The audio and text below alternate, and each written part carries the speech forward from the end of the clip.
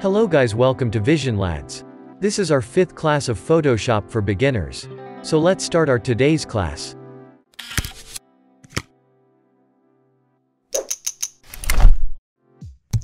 So let's talk about crop tool. You can select from here, or you can press C for shortcut. Now you can see this grid.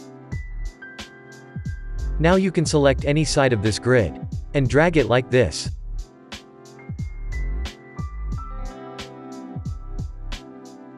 Simply hit enter to crop the image. Now if you check this option here, and now you crop your image. This will delete your image or its pixels. But when you uncheck this, now it will keep your image and won't delete any pixels.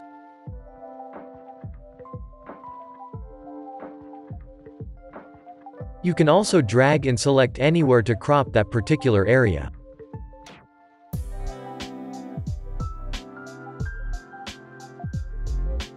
From here you can change your grids.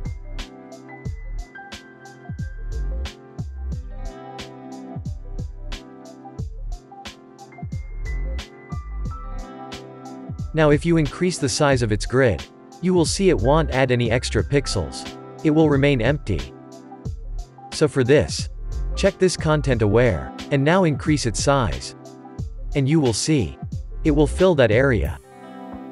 Now moving on, right click on it, select Perspective Crop Tool. Simply drag over object.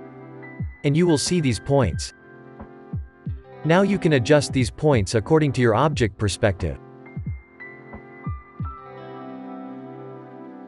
It will crop something like this. I'll show you the difference between these two. First, simple crop tool. It will crop something like this. Now perspective crop, and it will crop according to the perspective. It will crop something like this. Now let's talk about our next, slice tool. Now you can select multiple selections for crop. Let's select this toy, cup and TV. It will not crop here. You have to save it in your computer. Press Ctrl+Shift+Alt+S. Select your folder. And select this all user slices. And save. Now go to your folder and you will see your selected slices here. And from here style, you can create perfect sizes of slice. Set your size here. Just drag and create.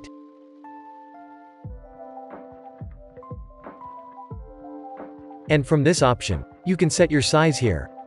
And simply click anywhere to make selection. And last tool is Slice Select tool. It helps in selecting the particular slice and change its position and scale its size. So this is it for today's video. You will find shortcuts used in this today's class in the description. We will see you guys in our next class.